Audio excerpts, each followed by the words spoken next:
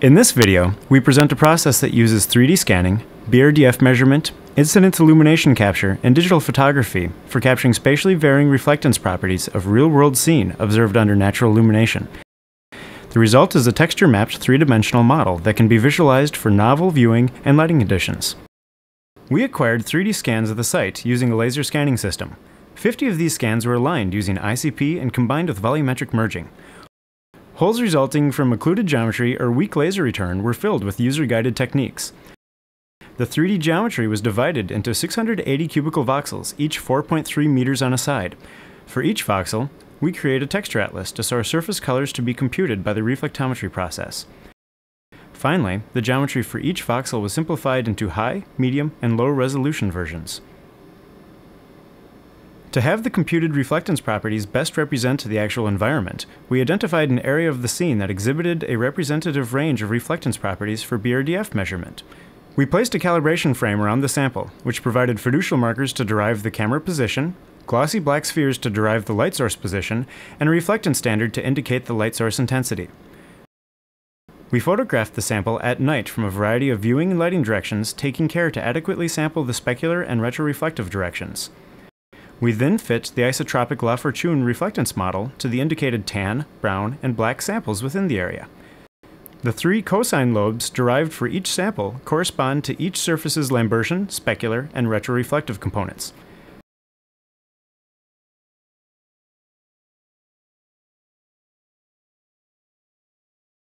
We photographed the site with a calibrated digital camera under a variety of natural illumination conditions. For each photograph, we acquired an incident illumination measurement at the same time, using a second camera.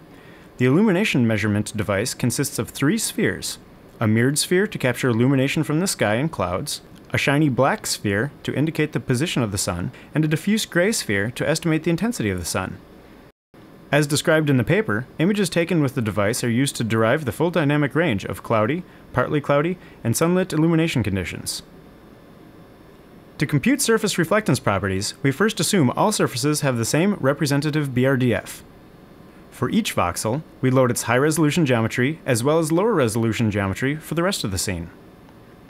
Then, for each photograph viewing the voxel, we load the corresponding captured illumination environment and use a Monte-Carlo global illumination algorithm to render the voxel from the camera's viewpoint under the same illumination. We then project the radiance values for the photograph onto the voxel, and we compare the rendered values of the photographed values to determine updated reflectance parameters that best match the radiance observed in the photograph. This process is repeated for all photographs viewing the voxel, and the reflectance properties are averaged together, weighted according to visibility and irradiance gradients. Once all voxels have been updated, the process is repeated to account for the resulting changes in the indirect illumination, with a complete process requiring approximately 10 minutes of computation per voxel. We applied this process to both the east and west facades of our model, deriving lighting-independent surface reflectance maps for each. With the reflectance properties recovered, we can render the scene from new viewpoints and new illumination conditions. Here we see a real photograph compared with a synthetic rendering of the model made using lighting captured at the same time as the photograph. These comparison photographs are one indication that the reflectance properties derived are largely accurate. In the paper, we also compare our results to the ground truth reflectance measurements. The three-dimensional model with recovered reflectance properties allows us to create renderings of the scene from any viewpoint and in entirely new lighting conditions. This sequence shows the facade illuminated with lighting captured for a variety of times during a particularly cloudy day.